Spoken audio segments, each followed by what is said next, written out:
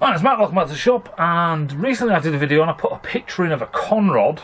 I can't remember what the video was about. It's just a picture of a conrod, or the design of a conrod and stuff like that. Can't remember what we're talking about.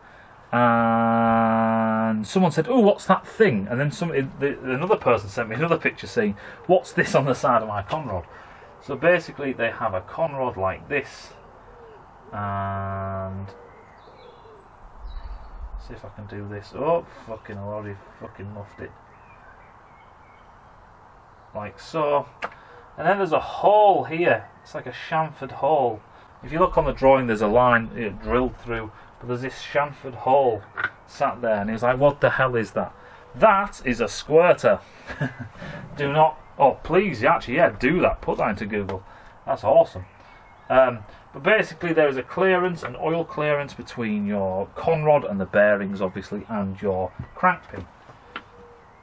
And oil is fed through the crankshaft to the crank pin and is bled out through the cross-drilled holes in your crank pin to basically have a oil film between your bearings and your crank pin.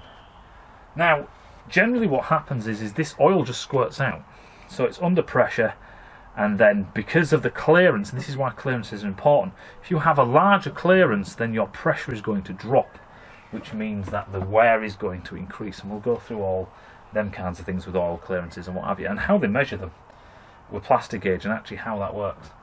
But instead of just having this oil just piss out of the sides of your rod, and that's why we have side clearances on your rods, so there's actually enough room for the oil to get out. Otherwise your pressure will go through the roof and you'll fucking kill everything. This oil, some of this oil is used, comes out here, comes out this hole and squirts up. So a gusher, that's what we should call it. And as your conrod is flapping around in your engine, it's obviously going, the bottom end is going down and then up and down and up, and this basically squirts the inside of your cylinder like this. So this is how we lubricate, or the old school way of lubricating your cylinder wall, which then your rings take care of later on. It also helps with cooling, obviously, because it goes onto the cylinder walls, takes heat with it and drips back down. So that's what they are.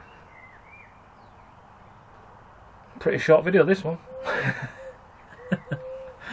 Oh, I need to go home. See you in a bit.